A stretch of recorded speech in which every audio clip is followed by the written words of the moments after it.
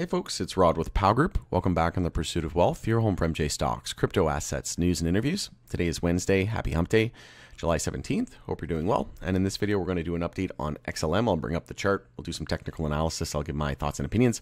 Getting a lot of requests about this one. It's been a while since we took a look at it, but it is a daily bull flag target that did confirm. So we'll take a look at the measured move for that and what to expect in terms of price action in the days, weeks, months ahead. As always, this is not financial advice. I am not a financial advisor. You should never buy or sell anything based on anything that I say or write.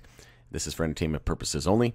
And if you are new, you can subscribe, take the bell, all the good stuff, and you'll be notified on any future videos or when I go live. And you can like the video, share it, help support me in the channel. You can also follow us over on X, formerly Twitter. The handle for that is @GroupPow. Going to be using that as my platform of choice going forward.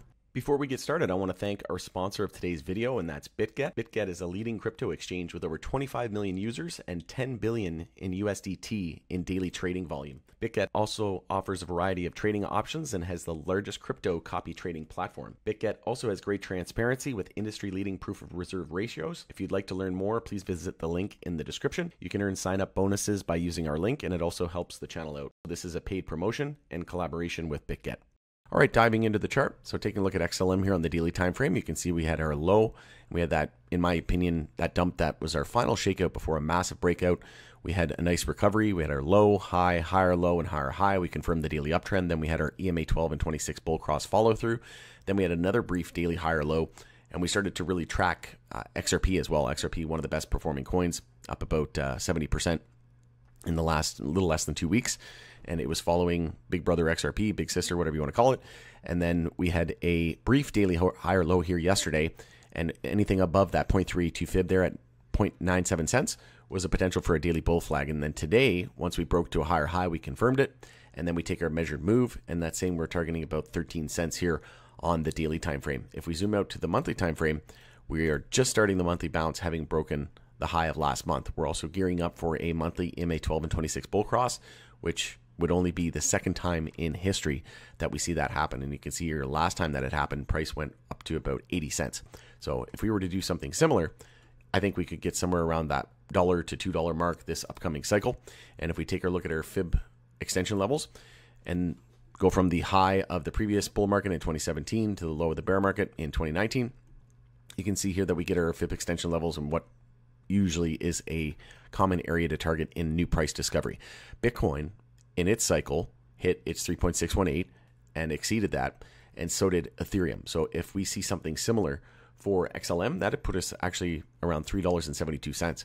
So maybe I'm being a bit conservative. I think $1 to $2 is very conservative, and then on the high end, I think we could see somewhere to $3 to $5.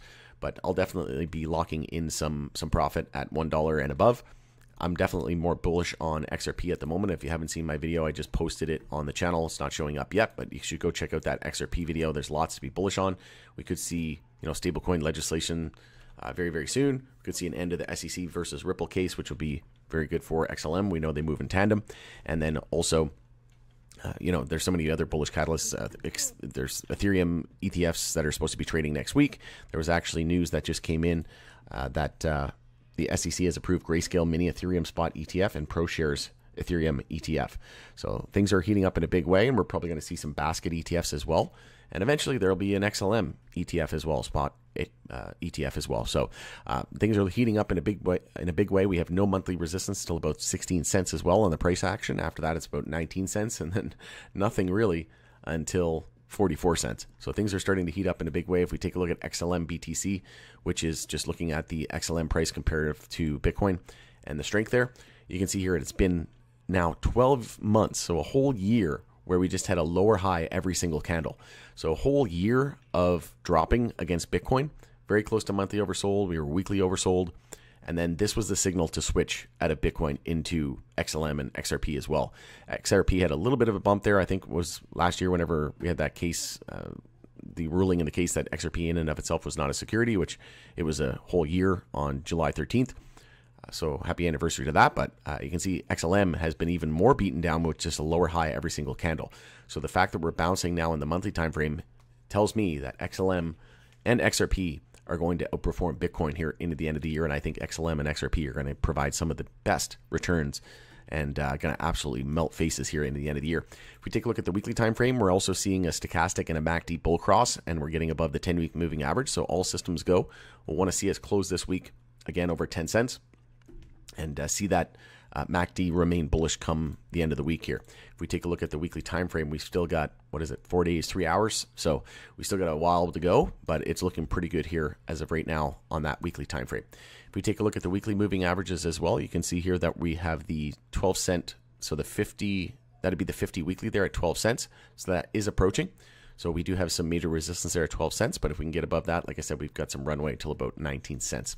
On the daily time frame, we did have a death cross as well with the 50 above the 200-day moving average, and that happened, and we saw quite a bit of downside from there, dropping below into the 7-cent territory. Now we're looking for a golden cross with the 50 back below the 200-day moving average, and we do have the 200-day there at 11.4 cents. So a lot of resistance there at that 12 cents. If we can get a few candle closes over that, like I said, get above 12 cents, probably heading to 19 cents in a hurry.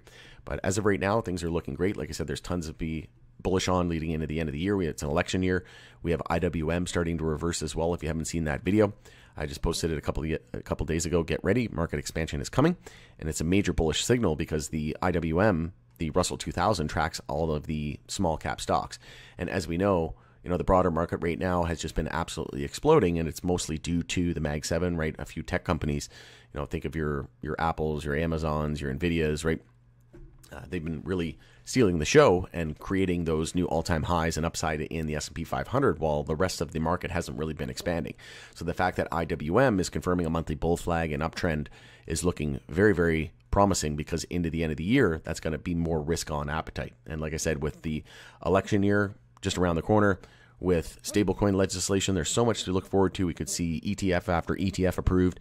And, you have to remember, too, these ETFs getting approved, while it's a good thing here initially, it's probably going to be a bad thing here in the medium term, not so much long term, because we'll get through it and we'll enter a new bear cycle and then we'll bottom out and we'll start a new cycle and a new bull market. But at the end of the day, they're creating these as exit liquidity so that mom and pop, every average Joe and Jane can buy them inside of their regular brokerage in their stock brokerage account, right in their bank. They can buy the ETF.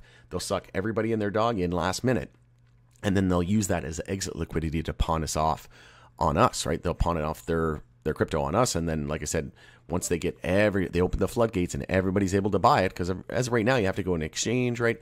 Which I recommend Uphold to buy XLM, so there'll be links for this in the description. You can also buy it on a multitude of other ones, but that's the one I recommend, so you can check out Uphold in the description. There's also Tangem. They just released a new ring, so it's a hardware wallet in self-custody. If you leave it on the exchange, they control your private key, so it's not good to keep all of it on there, but I would check out Tangem in the comment section below. In the description below. I'll leave a link for it, and you can use POW as the code, so POW for the code. It'll get you 10% off, and then you can get involved into the world of self-custody where you control the private keys. I've got Tangem wallet. I'm definitely going to be looking and getting the ring as well. Super cool. It just reminded me of my precious from Lord of the Rings, but super dope. And then, I have another hardware wallet. I still have my Ledger. I'm not a big fan of that. At Tangem is the way to go, hands down. They have like a little credit card. It's amazing. And then, like I said, I recommend Uphold as well. But going in it there, it's Rod with POW Group. Thanks again for joining us in the Pursuit of Wealth. Hope you have a great night, and we'll see you again on the next video.